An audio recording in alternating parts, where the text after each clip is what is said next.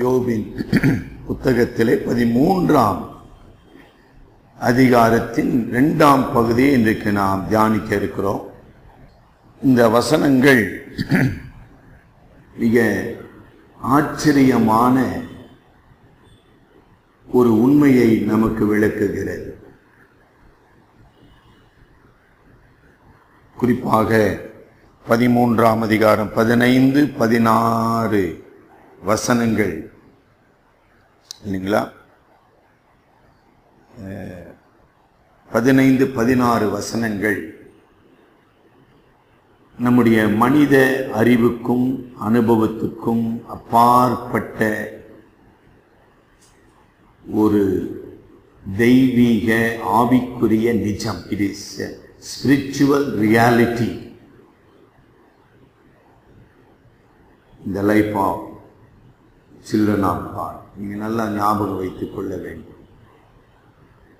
அதனால்தான் இதை நாம் மிக மிக பொறுமையாக படித்துக் கொண்டிருக்கிறோம்.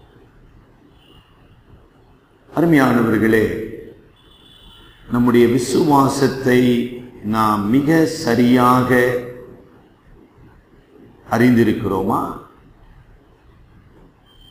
அல்லது பெற்றிருக்கிறோமா? அதை வெளிப்படுத்துகிறோமா?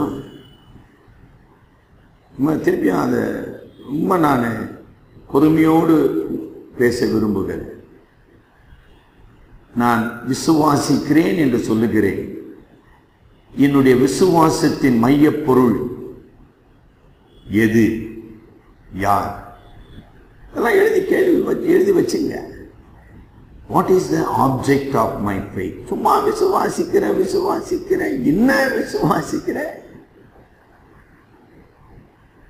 சாட்சி சொல்றீங்களா? அதை பத்தி யாருக்கிட்ட வச்சோம்? உங்க நண்பர்கிட்ட. எதுவுமே சொல்ல மாட்டேன் சார்னா அப்ப என்ன விசுவாசிக்கிற நீ? என் விசுவாசத்தை நான் எப்படி அளவிடுவது? ஏதாச்சும் முயற்சி செஞ்சீங்களா? போன வாரமும் நான் சொன்னேன், என்னுடைய ஆவிக்குரிய வாழ்க்கையில ஆவியானவர் கிரியை செய்கிறார், ரொம்ப சந்தோஷமா. ஆனா அவருடைய கிரியையின் மூலமாக என் வாழ்க்கையில ஏற்பட்டிருக்கிற மாற்றங்கள், வளர்ச்சிகள், அதை எப்படி நான் அளவீடு செய்வது? How to measure my faith, my love and my commitment, my holiness. இன்னைக்கு அருமையான பாட்டு பாடினோம், 212வது பாட்டு. ஆராயும் என் சிந்தை யோசனை அனைத்தையும் ஆராய்ந்து பார்க்கிறோமா? அதுதான் ரொம்ப முக்கியம். ஆக இப்படிப்பட்ட என்ன சொல்லணுங்க, ஒரு சாதகமான சூழ்நிலையில நீங்கள் உங்கள் விசுவாசத்தை குறித்து பரீட்சித்து ஆராய்ந்து அதிலே வளர்வதற்கு உங்களை ஒப்புக் கொடுக்கவில்லை என்றால், எப்படி ஒரு நெருக்கடியான ஒரு சூழ்நிலையில, கிரைசிஸ் சொல்றோம் ஆங்கிலத்தில், when you face a crisis, how will you face it? இங்க உங்களுக்கு கடவுளால் கொடுக்கப்பட்ட நல்ல காலத்தை, நல்ல நேரத்தை நீங்கள் அதற்கு பயன்படுத்தலையே. பயன்படுத்தினோமா? விசுவாசத்துல நான் வளரணும், உறுதியா இருக்கணும். அதற்கு ஆவியானவர் என்னை எப்படி நடத்துகிறார்? வேத வசனம் எனக்கு எப்படி உதவி செய்கிறது? இல்ல அதெல்லாம் யோசிக்க மாட்டேங்க. நான் எப்படி பிரச்சனை நீங்க சந்திப்பீங்க? சரியா? நல்ல யோசனை. நம்ம எல்லாம் விசுவாச வாழ்க்கையில தோல்வி அடைந்திருக்கிறோம். யாரும் விசுவாச வாழ்க்கையில தோல்வி அடையாதவங்க யாரும் கிடையாது. அதாச்சும் புரியுதுங்களா? அது ஏன் நான் தோல்வி அடைந்தேன்? அப்படிப்பட்ட ஒரு சூழ்நிலையை, சோதனையை சந்திக்க நான் ஆயத்தம் உள்ளவனாக இல்லை. அன்பிரிப்பேர்ட்னஸ் சொல்றோம் ஆங்கிலத்தில். ஆயத்தமற்ற ஒரு நிலை. நம்முடைய ஆயத்தமற்ற நிலையில தான் சாத்தான் நம்மளை என்ன செய்வான்? சோதிப்பான். இல்லைங்களா? சின்ன உதாரணம், குளிர் காயிற இடத்துல ஒரு வேலைக்கார பெண்ணிடத்துல விசுவாசத்தை மறுதளித்தான். அவன் எதிர்பார்த்தானா? பேதுரு எதிர்பார்த்தாமா? இத்தனைக்கு ஆண்டவர் எச்சரித்தார், பேதுருவே he never expected. ஒரு வேலைக்கார பெண்ணு தன்னை சோதிப்பான அவன் கனவுல கூட சிந்திக்கல. ஆனா அங்கதான் ஆண்டவர் சோதனையை வை. அப்படிதான் நம்ம வாழ்க்கையில வருது. உங்களுடைய தோல்வியை திரும்பி பாருங்க. ஹிட்லர், திடீர்னு ஹிட்லர் ஞாபகம் வருதுங்க. அதுக்கு ஒரு காரணம். ஹிட்லர் அவன் சரித்திரம், தன்னுடைய சுய சரித்திரத்தை எழுதுறதுங்க. ஆனா மிகச்சிறந்த ஒரு பேச்சாளர். ஜெர்மன் இல்லையா, அவங்க படிப்பறிவற்றவன். நல்லா ஞாபகம் வச்சு, படிக்காதவன் ஹிட்லர். ஆனா அவனுக்கு இணையாக ஒரு பேச்சாளி இன்னும் உலகத்தில் உருவாகுது. அவ்வளவு சிறந்த பேச்சாளி. அவன் தன்னுடைய ராணுவ வீரர்களை உற்சாகப்படுத்தும்படி வார் ஸ்பீச்சஸ் சொல்லுவாங்க. 2ஆம் மகா உலக யுத்தத்துக்கு ஜெர்மனியை அவன் ஆயத்தப்படுத்தி கொண்டிருக்கின்றான். சும்மா திடீர்னு நடந்ததுன்னு தெரிய, உங்களுக்கு வரலாறு தெரியலன்னா அப்படிதாங்க தெரியும். ஆக ஏறக்குறைய 10 ஆண்டுகளுக்கு மேலாக ஜெர்மனியை அவன் ஆயத்தப்படுத்தி முழு உலகத்தையும் கைப்பற்ற வேண்டும் என்கிற திட்டத்தோடு அவன் செயல்பட்டு கொண்டிருந்தான். ரொம்ப அபாரமான ஒரு பேச்சாளர். அவனுடைய ஒரு முக்கியமான சொற்றொடர் ஃப்ரேஸ், தோல்வியை வெற்றியாக மாற்றுவது எப்படி? அது சிந்தனை பண்ணுப்பா, சிந்தனை பண்ணு, திங்க் ஓவர் இட்.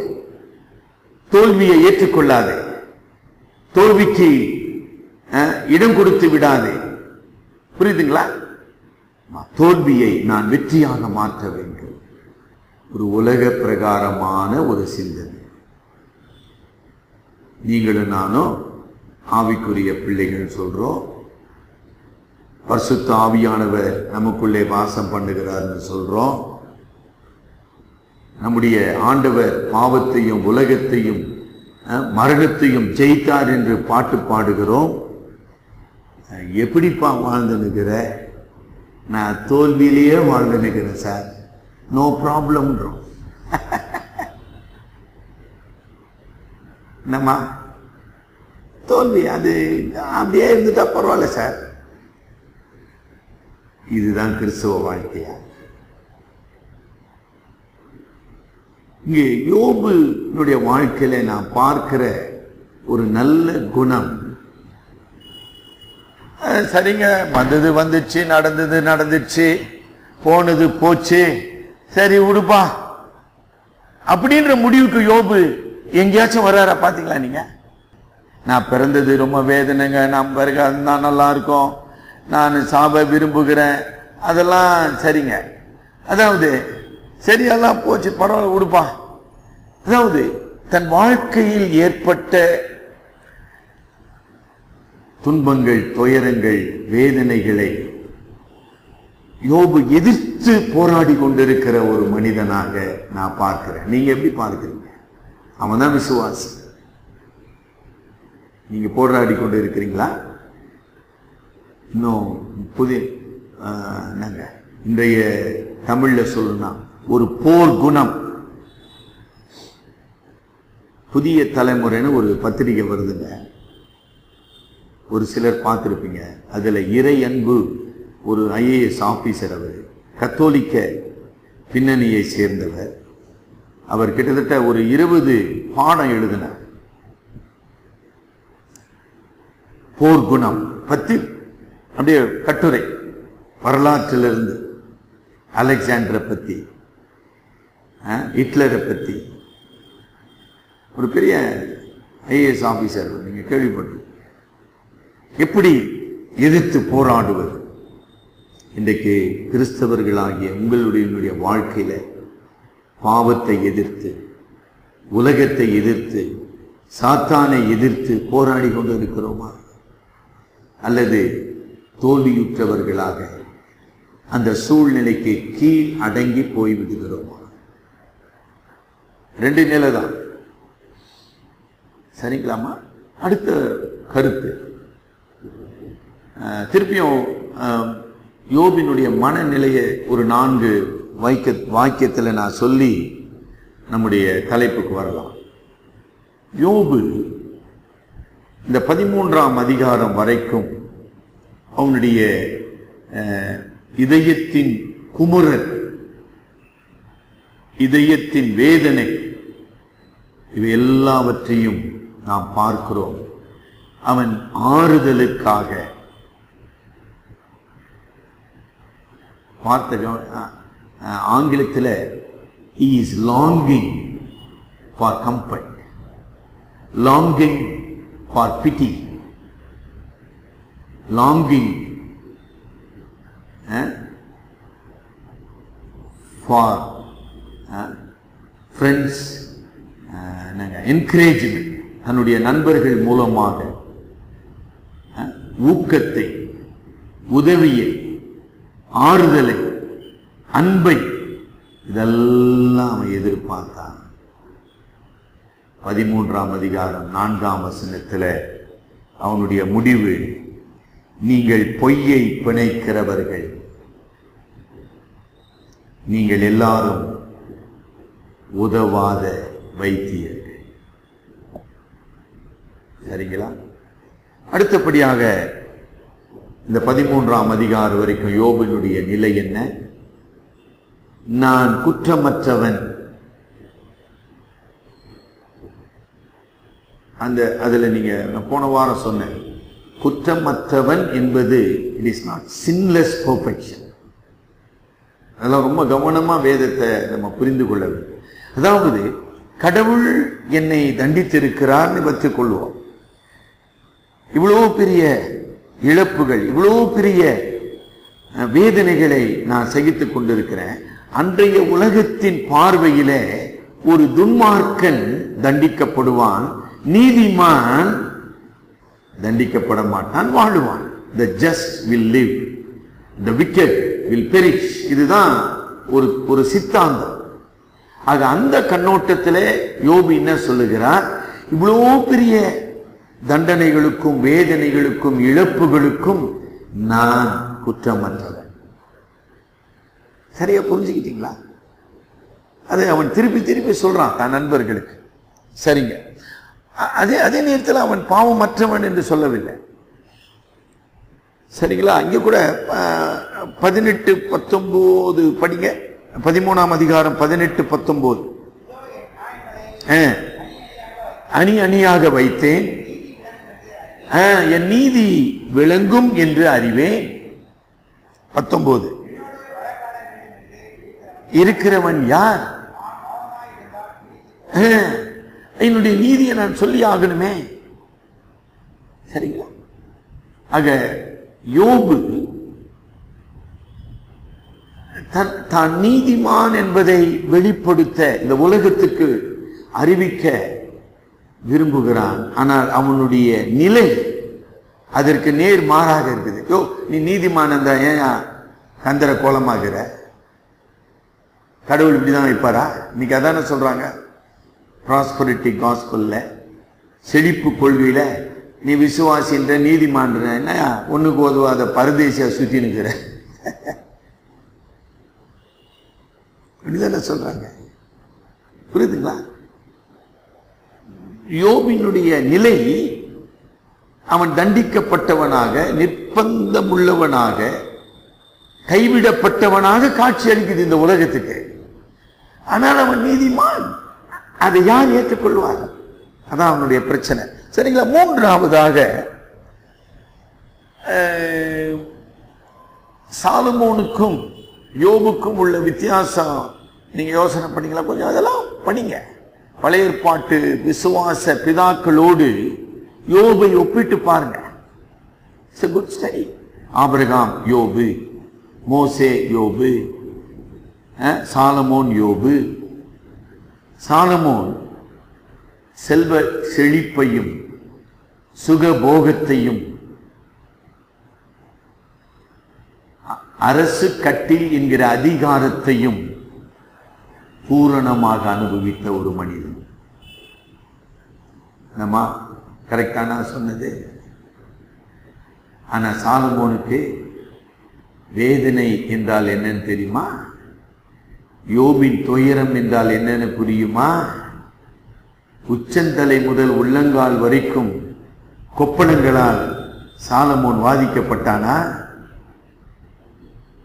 என்றாவது ஒரு நாள் தன்னுடைய பிள்ளைகள் இறந்து போனதுக்காக அவன் வருந்தி இருக்கிறானா? How to compare? சாலமோன் யார்? யோபு யார்? யோபு மாத்திரமே வாழ்வின் இரு பக்கங்களையும் பூரணமாக பார்த்தவன். கொஞ்சம் நான் வலியுறுத்தி சொல்வதற்காக அந்த வார்த்தையை சொல்றேன். திருப்பி சொல்லிட்டுங்களா?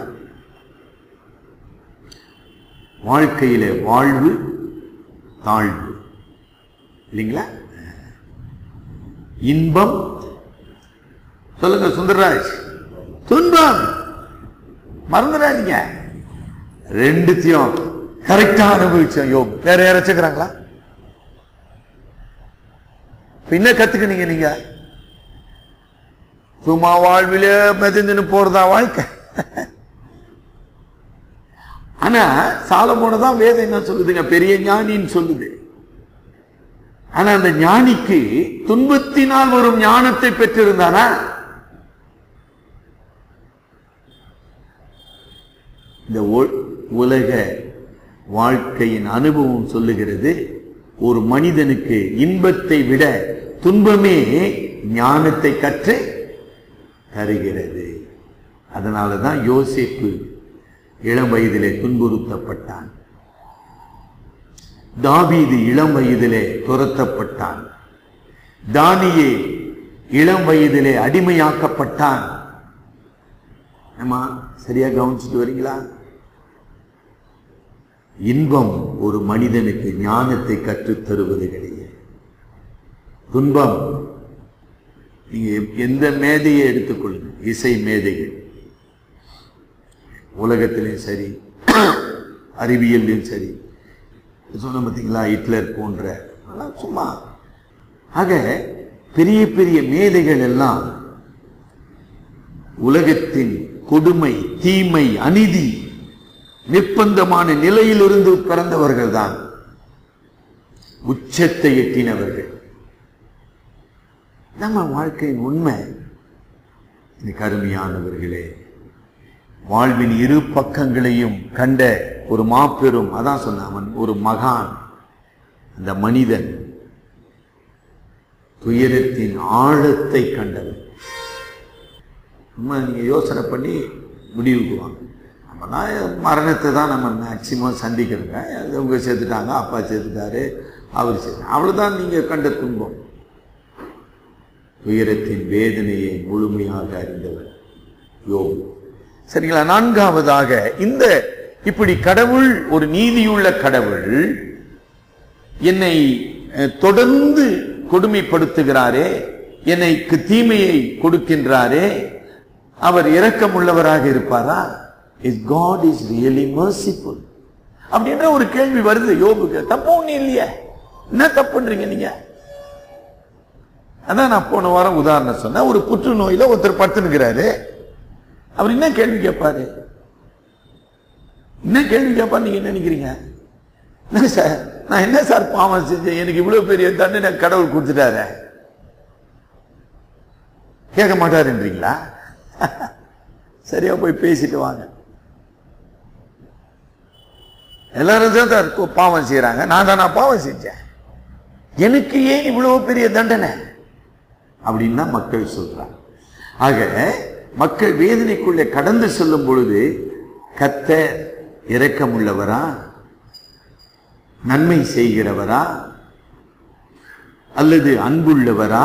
பெரிய வார்த்தை, இரக்கத்தை விட பெரிய வார்த்தை அன்புள்ளவரா? ஆக அன்புள்ள ஒரு கடவுளாய் அவர் இருப்பார். அவர் என்னையே வேதனை கொடுக்க வேண்டும். இதெல்லாம் நியாயமான கேள்வியா தெரியலையா உங்களுக்கு? ரொம்ப நியாயமான கேள்விங்க. அதுக்காக தான் யோபு புத்தகம் நமக்கு வைக்கப்பட்டிருக்கிறது. இவ்வளவு சிந்தனை பண்ணு, நீ ஞானியாக மாறுவாய். வாழ்க்கையின் சுக துக்கங்களை சமமாக ஏற்றுக்கொள்ளுகின்ற மனப்பக்குவத்தை பெறுவாய். அதாங்க ரொம்ப முக்கியம் இல்லமா? விசுவாசத்தின் வெற்றி வாழ்க்கையின் சுகமானாலும் சரி துக்கமானாலும் சரி அதை சமமாக ஏற்றுக்கொண்டு கடவுளுக்கு பிரியமான மனிதனாக கடவுளுடைய சித்தத்தை செய்ய வேண்டும். அதுதான் சிலுவையின் பாதை, இயேசுவின் முன்மாதிரி. துயரத்திலே, துன்பத்திலே தேவ சித்தத்தை செய்வது. யோபுக்கு அந்த பாடத்தை தான் கடவுள் கற்றுக் கொடுக்க விரும்புகிறார். எனக்கு இன்னத்துக்கு கஷ்டம், எனக்கு இன்னத்துக்கு வேதனை திருப்பி திருப்பி கேட்டுன்னு இருக்கிறான். ஆனா கடவுள் பேசுறார் பின்னால, யோபுவே நீ துன்பத்திலே என் சித்தம் செய்யணும்பா, நீ உன் சித்தம்லாம் செஞ்சு கூடாதுன்ற. எவ்வளவு கஷ்டம் பார்த்தீங்களா? நம்ம கடவுளை பத்தியே சிந்திங்க, கடவுளை வெறுத்துருவோம். யோபை போல கடவுளுடைய அன்பை கேள்வி கேட்போம், கடவுளுடைய நோக்கத்தை கேள்வி கேட்போம், இதுதான் செஞ்சு நிற்போம். நான் அந்த துன்பத்தின் மத்தியிலும் தேவனே உம்முடைய சித்தத்தை செய்கிற நான் என்னை அர்ப்பணிக்கிறேன் என்று நம்ம சொல்லுகிறோமா? திருச்சபை வரலாற்றிலே ஆயிரக்கணக்கான லட்சக்கணக்கான தேவனுடைய பிள்ளைகள் யோபை போல அந்த சொற்றொடர் பாருங்க, 15ஆம் வசனம் 15. அவர் என்னை கொன்று போட்டாலும் அப்படின்னு சொன்னாங்கம்மா. ஒருத்தர் 2 பேர் இல்லைங்க, லட்சக்கணக்கான தேவனுடைய பரிசுத்தவான்கள் இரத்த சாட்சியாக மரித்திருக்கிறார்கள். மறந்துற, சும்மா கதை இல்லைங்க இது. அத்தனை விசுவாசிகளும் அவர்களுடைய அறிக்கை, அவர் என்னை கொன்று போட்டாலும் அவரை நான் நம்புவேன். உங்க இதயத்திலிருந்து, உங்க வாயிலிருந்து இந்த வார்த்தை வருமா? வந்திருக்கிறதா? அதுக்கு தான் படிச்சுட்டு இருக்கிறோம். என்ன சார் பண்ணின்னு இருக்கிறீங்க? எந்த சூழ்நிலையில் நான் அவரை தமிழ்ல நம்புவேன், ஆங்கிலத்தில் ஆமா, ஐ வில் ட்ரஸ்ட். பெரிய வார்த்தை புரிஞ்சுக்கலாமா? அது சாத்தியமா சார்? சாத்தியம். அப்படி சாத்தியம் இல்லை என்றால் எப்படி இரத்த சாட்சிகள் சாட்சிகளாக மரித்தாங்க? அவங்க மறுதளிச்சிருக்கணுமே இல்லையா? தெரியல. நம்ம பிபிஎஸ் பாடத்துல போலிகிராப் வருதுப்பா, வரல. 86 வயது நிரம்பிய 2ஆம் நூற்றாண்டில் வாழ்ந்த எபேசு பட்டணத்தின் மூப்பர் போலிகிராப், 86 வயசு. அந்த அவருடைய ஊர்லயே அவர் தான் வயதானவர். அப்ப ராஜ கட்டளையின்படி கிறிஸ்தவர்கள் எல்லாம் கைது செய்யப்பட்டு அந்த கவர்னர், லோக்கல் கவர்னருக்கு முன்னால கொண்டாந்து நிறுத்தப்படுறாங்க. வரலாறுங்க அது. இப்ப போலிகிராப் வராரு. அப்ப அந்த கவர்னரை ஏஞ்சி நிற்கிறார். ஏன்னா அவ்வளோ தேவ பக்தி உள்ள ஒரு மனிதன். அவருடைய வயது, அவருடைய தன்மை, அவருடைய அன்பின் சேவையை அறியாத ஒரு நபர் அந்த ஊர்லயே கிடையாது. உடனே அந்த கவர்னர் எழுந்து நின்று போலிகிராப்பை வரவேற்கிறார். போலிகிராப் கிட்ட சொல்றார், ஐயா ஒரு சின்ன காரியம் செய்யுங்கய்யா, நான் உங்களை விடுதலை ஆக்கிறேன். கெஞ்சினார், கவர்னர் கெஞ்சினாருங்க. ஒரே ஒரு இங்க இருக்கிற இல்லையா அந்த தூப வர்க்கம், அந்த தூப வர்க்கத்தை எடுத்து இல்லைங்களா இந்த ரோம கொடிக்கு கீழே வைக்கப்பட்டிருக்கிற அந்த நெருப்பு கலசத்துல அங்க எடுத்து இப்படி போட்டுருங்க, உங்களை நான் விடுதலை பண்ணிடுறேன். வேற ஒன்றும் செய்வாங்க. நீங்க ஏசி இல்லைன்னு சொல்ல வேண்டியதில்லை, ரோமர் தான் என்னுடைய கடவுள், சக்கரவர்த்தி, நத்திங், எதுவுமே நீங்க சொல்ல வேண்டிய. இங்க இருக்கிற அந்த தூப வர்க்கத்தை எடுத்து இதுல இப்படி போட்டுருங்கய்யா, உங்களை நான் விடுதலை பண்ணிடுறேன். யோசனை பண்ணீங்களா? போலிகிராப் சொன்ன விசுவாச அறிக்கை. கனத்துக்குரிய கவர்னர் அவர்களே, 86 ஆண்டுகள் என் ஆண்டவர் எனக்கு உண்மையுள்ளவராக இருந்திருக்கிறார். இந்த உண்மையுள்ள ஆண்டவருக்கு நான் ஒரு கணம் யோசனை பண்ணீங்களா? ஒரு வினாடி நான் உண்மை இல்லாதவனாக போவேன். என்னை விட ஒரு நன்றி கேட்ட மனிதனை வேறு ஒருவர் இருக்க முடியும். எப்படி பேச்சு வருது பார்த்தீங்களா? 86 ஆண்டுகள் என் வாழ்க்கையில கடவுளுடைய உண்மை அன்பை நான் அனுபவித்திருக்கேன். இந்த கடவுளுக்கு ஒரு வினாடி, அதாவது இங்கிருந்து எடுத்து போடுறத அந்த ஒரு வினாடி நான் உண்மையற்றவனாக இருப்பேனானால் அதை விட நான் இரத்த சாட்சியாக மரிப்பது மேல்.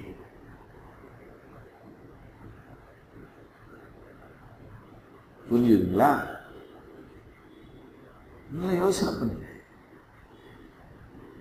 வேற வழி இல்லாம போலிகிராப்டர் ஊர் நடுவிலே வைத்து கழுமரத்திலே கட்டி கொளுத்தினார்கள், எரித்து கொல்லப்பட்டார்.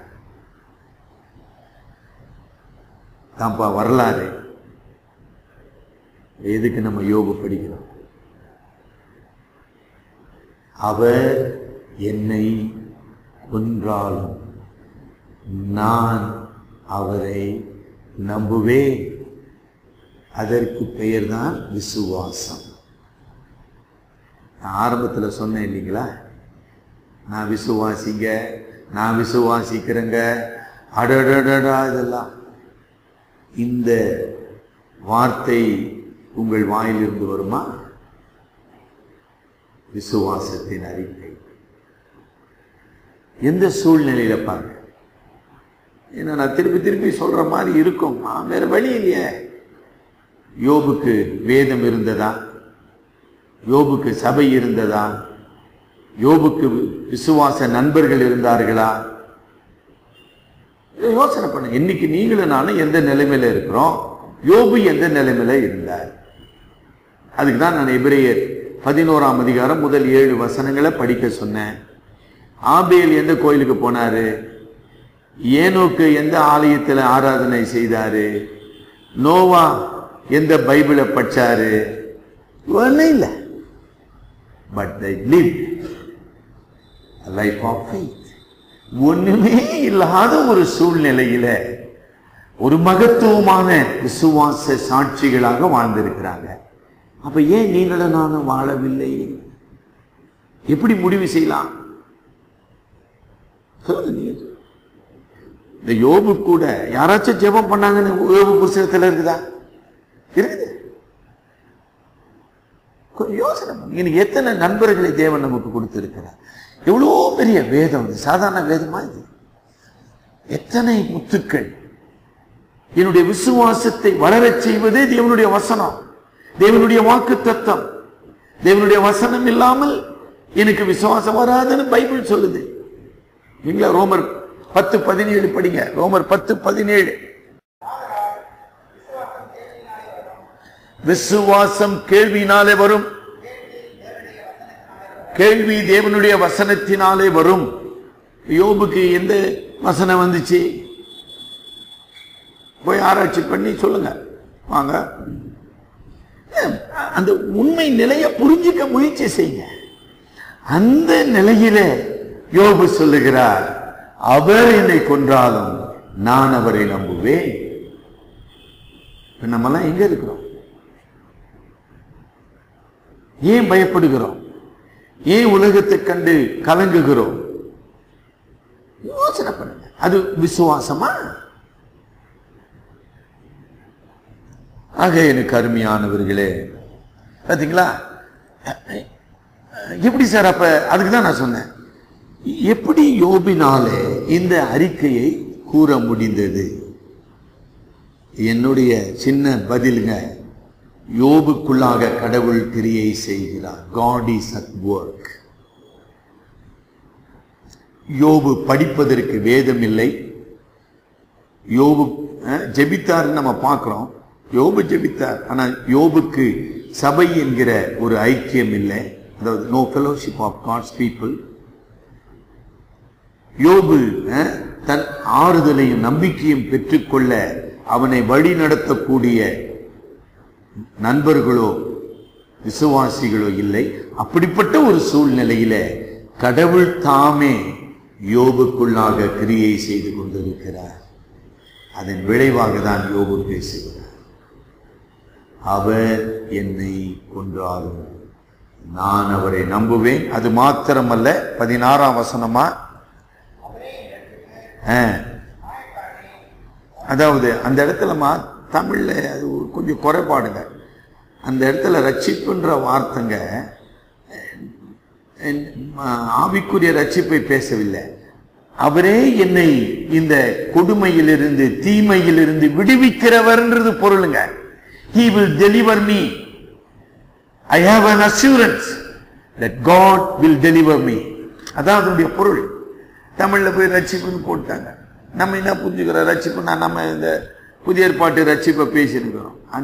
அது இல்லை. அது எந்த ஒரு படுகுழியில் நான் சிக்கி இருக்கிறேன் இல்லையா, வேதனை, இந்த துயரத்திலிருந்து, வேதனையிலிருந்து, நம்பிக்கையற்ற நிலையிலிருந்து என்னை ரட்சிக்கிறவர் கடவுள். அதுக்குதான் 116ஆம் சங்கீதத்தில் 3-4 வசனங்களை நான் ஆரம்பத்துல படிச்சேன். படிங்க. சங்கீதம் 116 3-4 பாருங்க. மரண கட்டுகள் என்னை சுற்றி கொண்டது, பாதாள இடுக்கண்கள் என்னை பிடித்தது, இடுக்கண்களையும் சஞ்சலத்தையும் அடைந்தேன். அப்பொழுது நான் ஒப்பாரி வைத்துக் கொண்டு, ஒப்பாரி வச்சுன்னு மோலாட்சின்னு இருந்தேன். எப்படிப்பா, வசதி தானா? திட்டி நின்ன எல்லாரையும் சபிச்சுன்னு இருந்தேன். அப்படியா? அப்பொழுது நான் அவருடைய நாமத்தை தொழுது கொண்டு அவரில் அன்பு கூறுவேன். 2ஆம் வசனம் பாருங்க.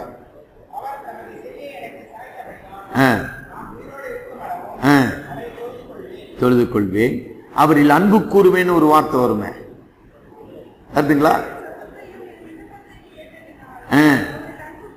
அன்பு கூறுவேன், தொழுது கொள்ளுவேன், நம்புவேன், அன்பு கூறுவேன். எப்பொழுது? மரண கட்டுகள் என்னை சுற்றி கொண்டது, பாதாள இடுக்கண்கள் என்னை மேற்கொண்டது. அப்பொழுது சார், இப்ப சுகமா வாட்டமா உட்காந்துக்கிறோமே, இப்ப இல்லைங்க, இப்ப இல்ல. நீங்க நினைக்கலாம் 116ஆம் சங்கீதம் யாருங்க எழுதினது, எப்ப எழுதினது, ரொம்ப நல்லதுங்க. இந்த 116ஆம் சங்கீதத்திற்கும் யோபின் புத்தகம் தாங்க ஆதாரம். நம்ம அடுத்த வாரம் படிப்போம். மோசையின் 90ஆம் சங்கீதத்துக்கும் யோபின் புத்தகம் தாங்க ஆதாரம்.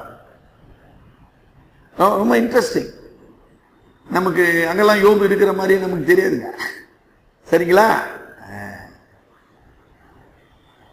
நான் அவரை நம்புவேன், அவரை தொழுது கொள்ளுவேன், அன்பு கூறுவேன், அவர் என்னை ரட்சிப்பார். இதுதாங்க ஒரு விசுவாசியின் அறிக்கை, விசுவாசத்தின் வெளிப்பாடு. சரிங்களா? இன்றைக்கு ஏன் நாம் தடுமாறுகிறோம், ஏன் நாம் தோல்வி அடைகிறோம்? இத்தனை வேதனைகளின் மத்தியிலும் யோபு கடவுள் மீது தன் சிந்தையை, தன் சித்தத்தை பதிய வைக்கிறார் இல்லையா? எபிரேயர் 12:1 படி விசுவாசத்தை துவக்கிறவரும் முடிக்கிறவருமாகிய இயேசுவை நோக்கி போட்டிருக்குதா? சோ யோபினால இத்தனை பாடுகள் மத்தியிலே கடவுள் மீது தன் சிந்தையை பதிய வைக்கும் திறன் பெற்றிருந்தார். He had the ability to focus upon changeless, holy, loving God. அதான் அதனுடைய சீக்ரெட். அதுதான் ஆண்டவர் தம்முடைய பிள்ளைகளுக்கு அருளுகிறார். சரிங்களா? இரண்டாவதா, இந்த விசுவாசம், இந்த யோபின் புத்தகத்தின் மூலமாக நாம் கற்றுக்கொள்கிற விசுவாச பாடத்தின் முதல் குறிப்பு என்னமா? எந்த சூழ்நிலையிலிருந்தும் நீங்கள் தேவன் மீது உங்கள் சிந்தையை, நம்பிக்கையை நீங்கள் வைக்க முடியும். அப்படி வைப்பதற்கு ஆவியானவர் உதவி செய்கிறார். சரிங்களா? 2, உங்கள் விசுவாசம் சோதிக்கப்பட வேண்டும்.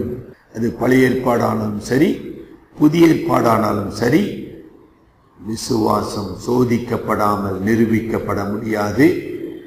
1 பேதுரு 1:7 படிங்க. 1 பேதுரு 1:7.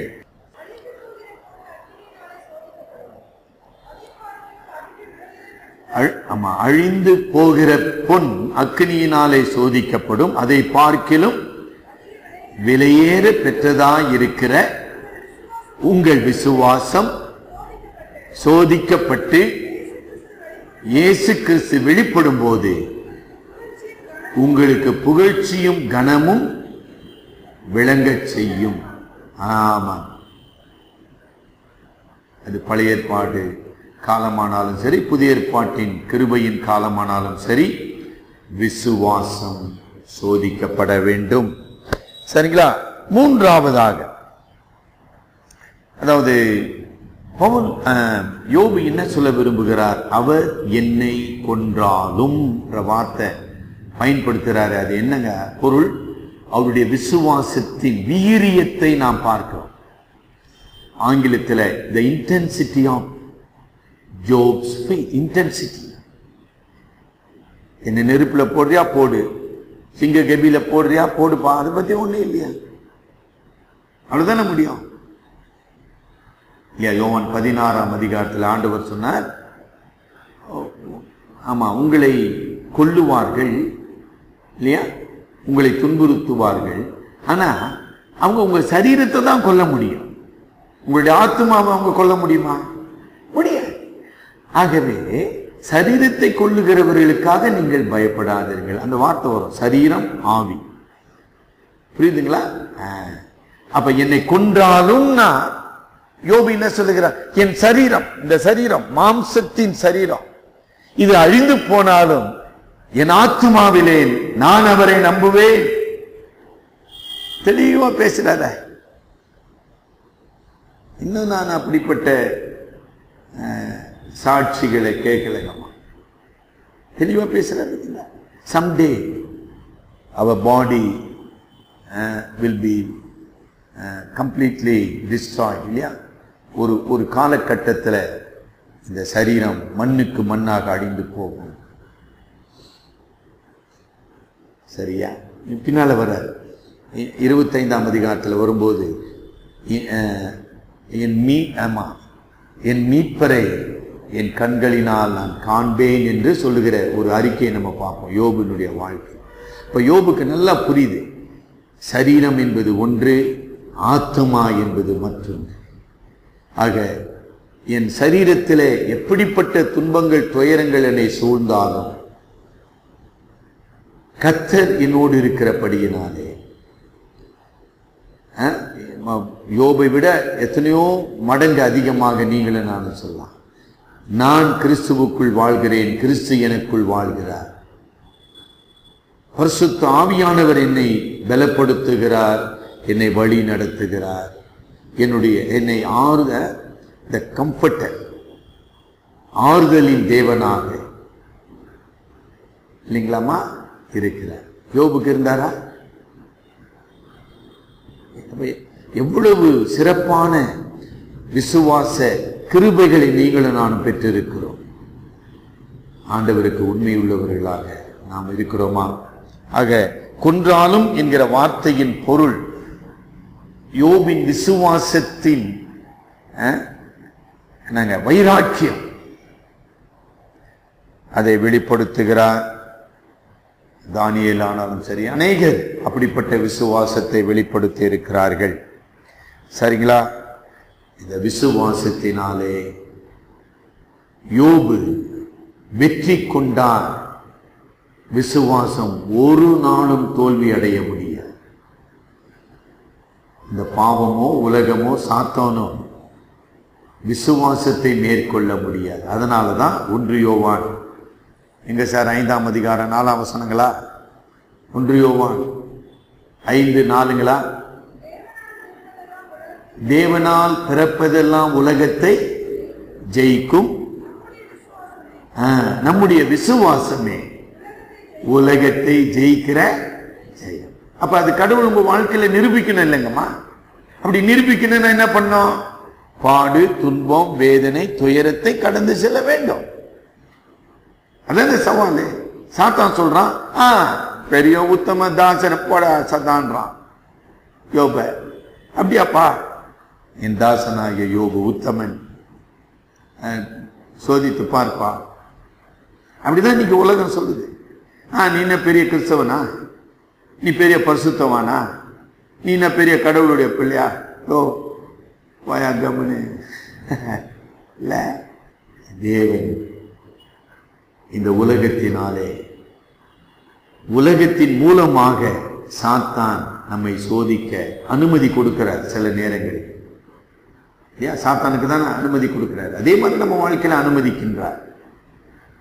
என் மகனை நீ சோதித்து பார்ப்பார், அவர் என்னை கொன்றாலும் நான் அவரை நம்புவேன், அவரே என் ரட்சகர். Assurance of faith. விசுவாசத்தின் மையம் யார்?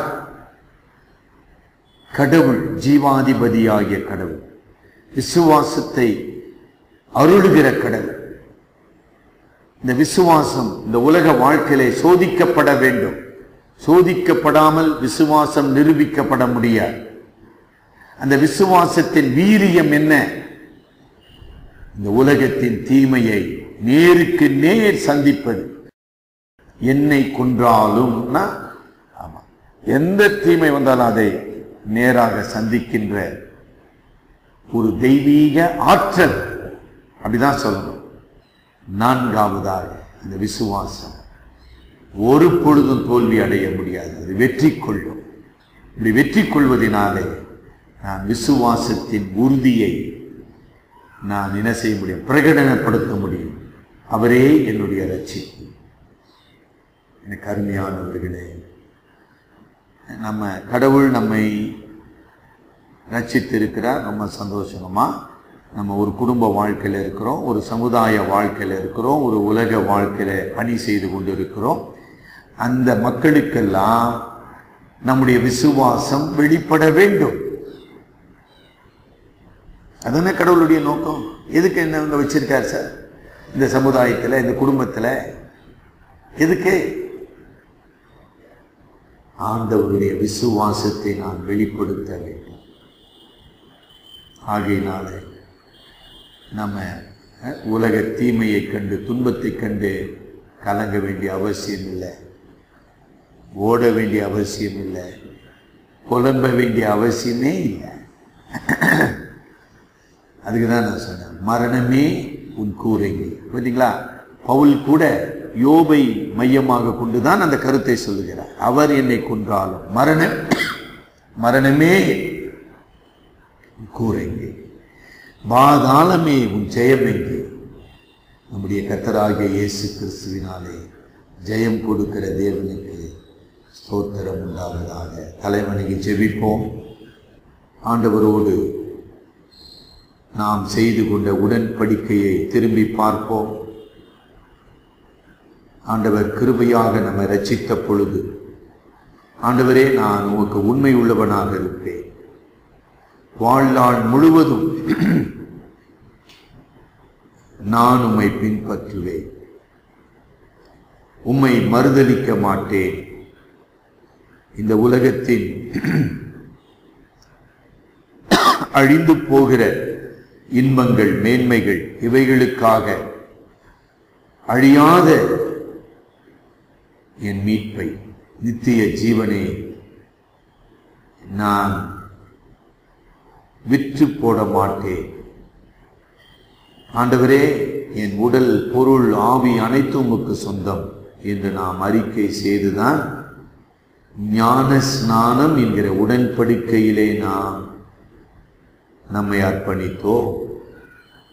இந்த உடன்படிக்கைக்கு உண்மை உள்ளவர்களாக நாம் இருக்கிறோமா?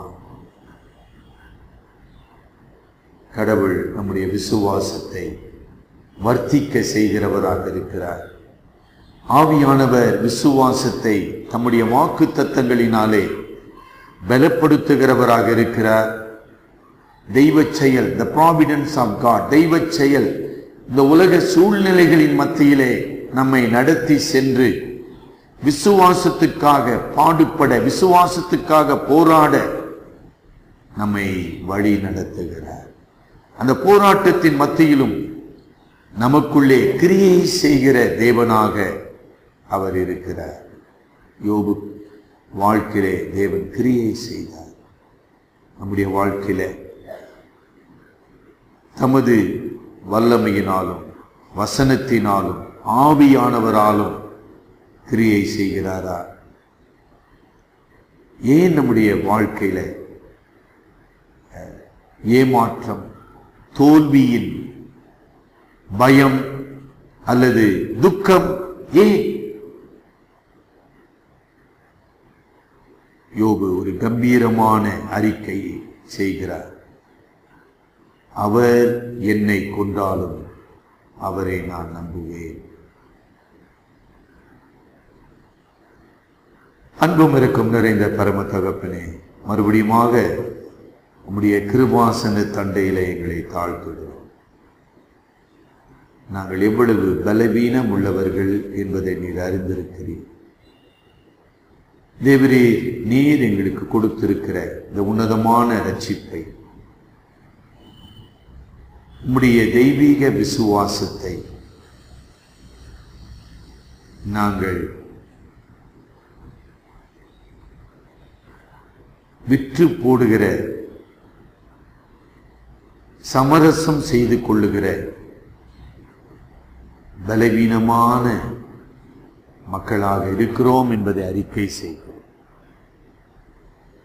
தேவரீர், வாழ்க்கையின் சோதனைகள், போராட்டங்கள், வியாதிகள் எங்களை நெருக்கினாலும் இந்த விசுவாசத்திலே நாங்கள் பலன் கொண்டு, விசுவாசத்தினாலே நாங்கள் உலகத்தையும் பாவத்தையும் சாத்தானையும் எதிர்த்து நின்று வெற்றி கொள்ள தேவரீர் எங்களுக்கு உதவி செய்யும். நம்முடைய வல்லமை உள்ள கரம் எங்களை சூழ்ந்திருக்கிறது, எங்களை சுமக்கிறது, எங்களை உருவாக்குகிறது என்பதை உணர்ந்தவர்களாக உம்முடைய ஆளுகைக்கு எங்களை ஒப்புக் கொடுக்க உதவி செய்யும். எங்கள் அருமை இரட்சகர் மூலம் வேண்டிக் கொள்கிறோம் நல்ல பிதாவே. ஆமேன்.